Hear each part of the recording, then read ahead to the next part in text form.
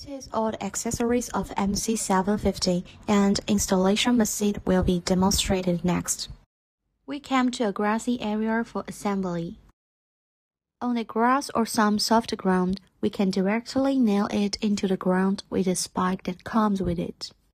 Here we take 7 MHz band as an example. First, connect the antenna arm to the antenna base, then connect the 7 MHz coil, and finally connect them to the whip.